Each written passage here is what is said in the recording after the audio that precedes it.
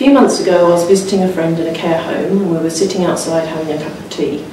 I noticed this older gentleman walk by, and each window that he came to he would stop and he would salute. And I thought at the time that was a bit unusual. So a bit later on in the day I remembered that and I thought I'd ask a member of the care staff about him. They informed me that he was suffering from dementia and that he in fact was walking with purpose, not wandering as I had thought. So each time he went past a window, he would see himself or a young officer in the army and he would salute them back.